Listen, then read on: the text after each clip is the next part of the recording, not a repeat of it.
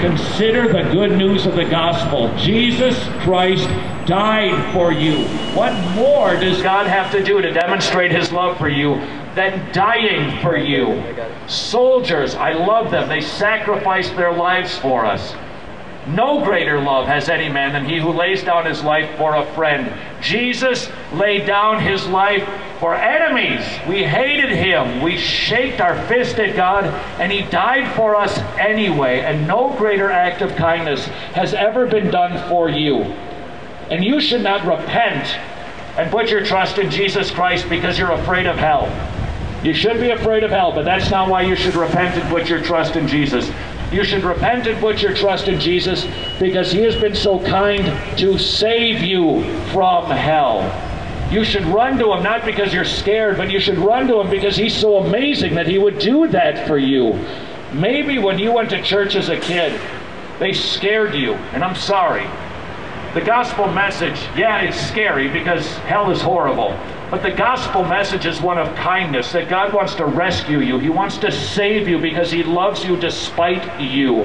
And maybe when you went to church as a kid, you made some sort of profession of faith. I am certain here in the Bible Belt, there are many of you who walked an aisle. You maybe said the sinner's prayer and you repeated after somebody else. But you were never presented the gospel rightly. Or maybe you were told, come to Jesus and he'll make you healthier.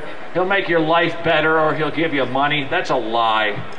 It's just all wrong. The gospel message is this: God is perfect, you're not. God will give you what you deserve, but instead of giving you what you deserve, he would like to give you mercy. He would like to show you grace.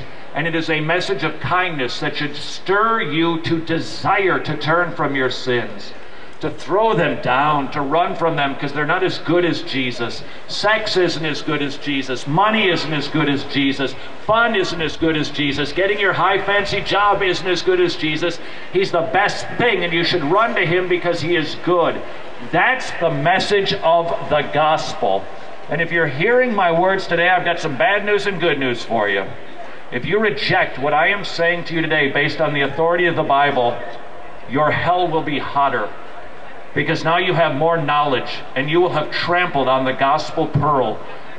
The best thing in heaven is Jesus Christ, and he desires to forgive you. And if you reject it, you will be committing the greatest sin in the universe.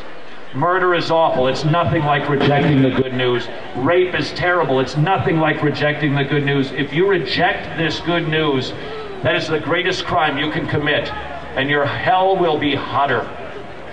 But the good news is, you have rejected it, but he'll still forgive you. You have sinned against you, and he will still forgive you. And if you have looked at porn, he will forgive you. And if you have had sex out of marriage, he will forgive you. If you have aborted your baby, he will forgive you. Your sins are not greater than the Savior. His mercy extends beyond your sins.